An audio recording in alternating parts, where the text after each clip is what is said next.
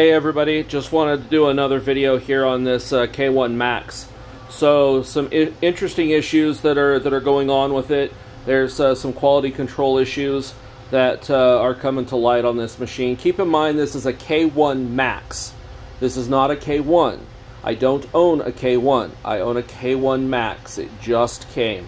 It's not even a week old sitting here on the table. I tore the bottom off of it here because the bed is never level. And because the bed's not level, can't get a good first print. Now in my first video, I mentioned that the lidar's a lie. And it is, because if you take the machine, turn it off, unplug the lidar, turn it back on and start the print, it will go through all the motions that it does, and it never errors out and says, hey, I don't have lidar here.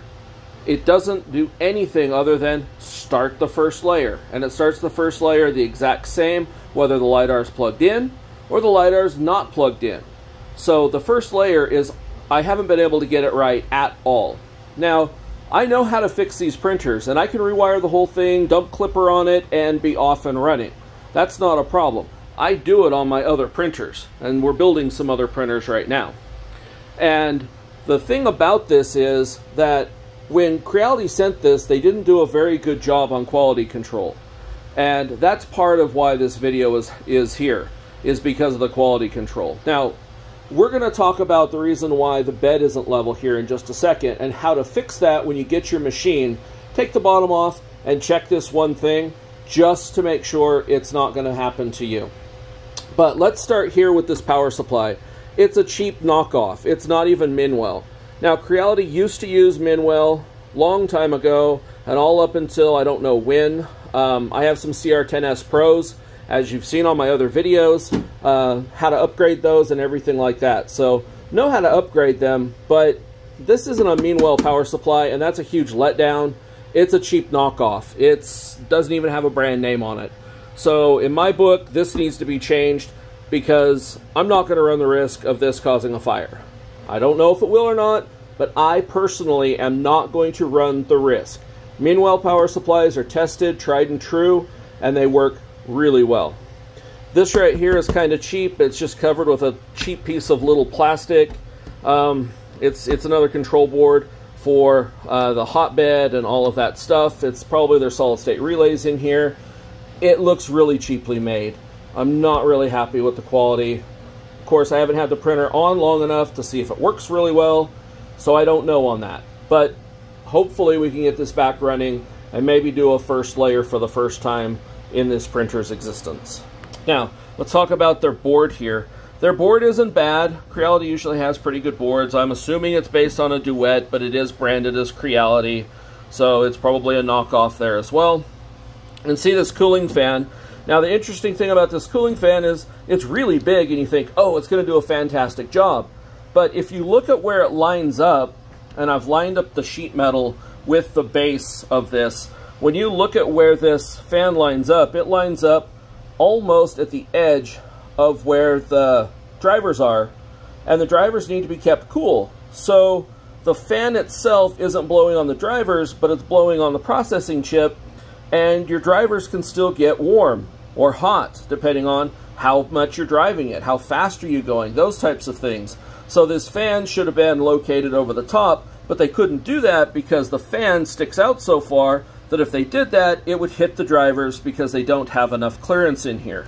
So they should have put the fan on the side to blow across the board, so it would have kept the board and all the components cool appropriately. I think they're just thinking it's such a big fan and it's blowing so much air in there that just the radiant fan is going to work. Had they thought about it, they should have turned these fins 90 degrees so that air could have passed through them and actually cooled them appropriately. But they didn't do that. They're all in parallel to where the fan is. So it's not going to properly cool these drivers. So that's an issue in my book. Now, let's get back to this belt, because as you can see, it's really loose. Like really, really loose. Like you can almost take it off the pulley in the back. That's the one stepper driver here that drives 1, 2, 3 axes. And in theory, that's a great system. It's the same system that Bamboo uses, and it works fine. I have 4 working Bamboos. without problem. Those all work. Now, when we look at this one, there's a problem because there's no tension on this belt, which means when it rolls, it causes it to skip. And it doesn't skip all the time, but it skips enough that when the bed is going up, one of these sides is not going to be the same as the rest. And when it gets to the top, it pop, pop, pop, pop, pop, until hopefully one of them levels out. But is that really level?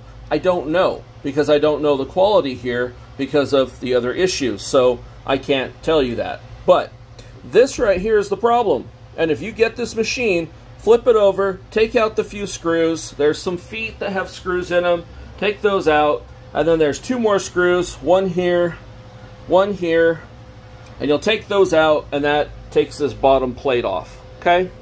It plugs in right here. The cord is really short, so make sure you take care and make sure it goes back in the right place. Now, with this right here, the reason why this doesn't work is they have a spring tension on it, but unfortunately, it's all locked up.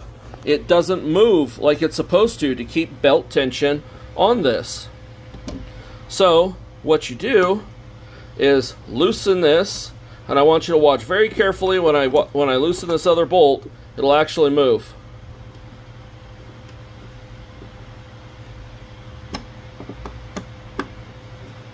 Okay, did you see that? It doesn't move very far, but it moved enough that now this belt is properly tensioned so that now it can move up and down correctly. The only problem is, how do I know where that bed is when it's level? Is it all the way to the bottom where it levels itself out, or is it all the way to the top where it levels out? I don't know. We're going to have to test that. But I wanted to show this to you as a quick little video to show you kind of some of the things about the K1 Max that's going on. So this is the inside of it. It's kind of on its side right now. But hopefully it's going to level out to the top, and we'll be able to get this build bed into somewhat of a level state, or trammed state if you're talking about a Core XY machine. Hopefully we can get that taken care of, and maybe we can start a first print and have it put down a decent first layer.